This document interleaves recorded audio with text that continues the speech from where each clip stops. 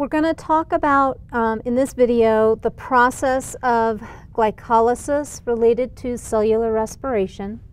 So really, glycolysis means we are going to be splitting the sugar. All right? That's literally what this word translates to. When you see glyco, you think sugar.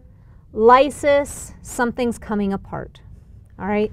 So in terms of glycolysis, we're going to take that sugar, that C6H12O6, and what's going to happen, there are going to be a series of enzymatic steps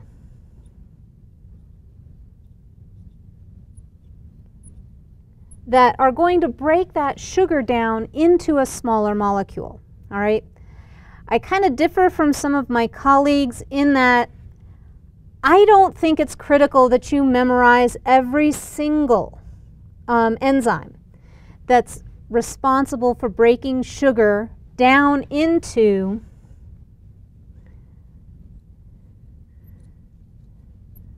pyruvate, because that's what you're going to generate. All right? You may also see this in your book as pyruvic acid. Either one of those are fine to use, okay? But what I do want you to be aware of, all right, there are a lot of enzymes that are necessary for that sugar to be split into pyruvate, all right? And essentially what we're doing with that sugar, I'm going to draw this as just round balls, all right? Each of these round balls represents a carbon, all right? So with sugar, you've got a 6-carbon molecule. What's going to happen with those enzymatic steps? They're going to break the bonds between those sugars, and they're going to generate 2 3-carbon molecules. So we're going to start out with 6 carbons, and we're going to break those 6 carbons into 3 carbons. Those 3-carbon molecules are your pyruvate, or your pyruvic acid, okay? In the process of doing this, you are going to generate a little bit of ATP, all right? But what I want you to keep in mind here, the ATP that's generated, the 2 ATP, are net. Because in order to get that carbon, 6-carbon molecule split, you need to invest some energy. You need to invest some ATP. So you need to put in 2 ATP to split that 6-carbon molecule into the 2-carbon chain.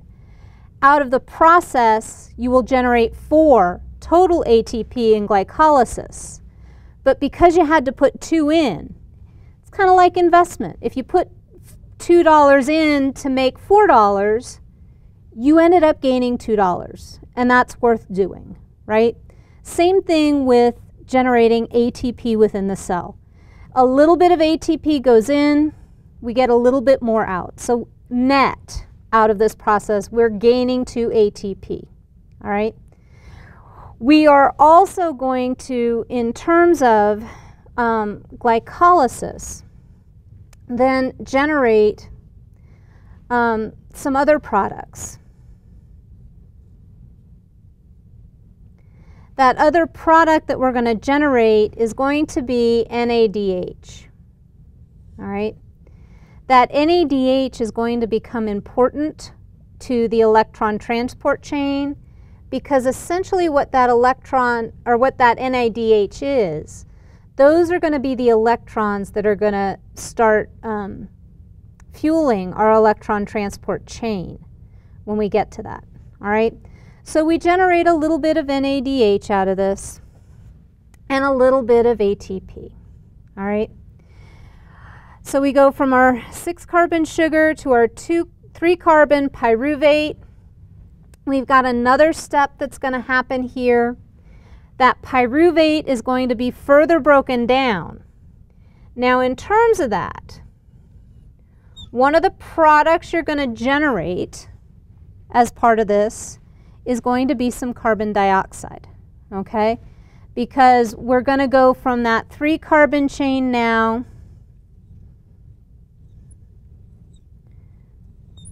to a 2-carbon chain, all right? That 2-carbon chain is going to be what's going to start our Krebs cycle, all right? And that 2-carbon chain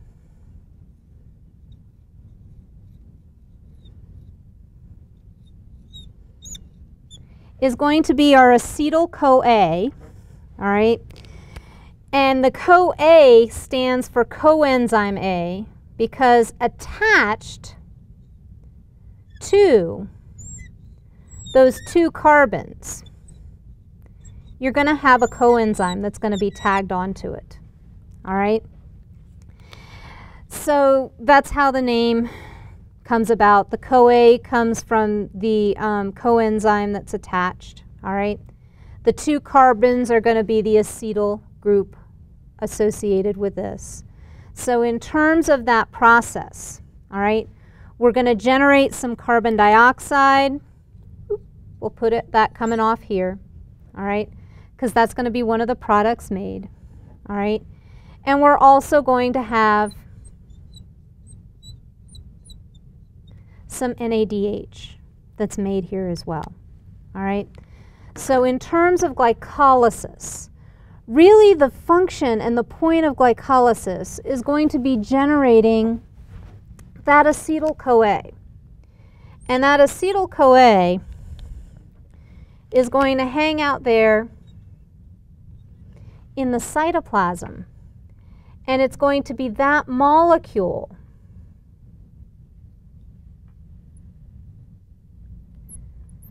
that's going to start our Krebs cycle, all right? And in terms of that, I'm going to stop here because this kind of gets to what happens in glycolysis. And I'm going to pick up with the next video on the Krebs cycle, all right? So the point of glycolysis is to generate the product we need to start the Krebs cycle. We get some other good stuff out of it as well. We get the little bit of ATP, we get some NADH, which is going to help our electron transport chain. And this is going to be one point in our process where we're going to generate some carbon dioxide, okay? Because remember when I put up that equation for cellular respiration, we're breaking things down into carbon dioxide and water. This is where that carbon dioxide comes from, or one place that it will.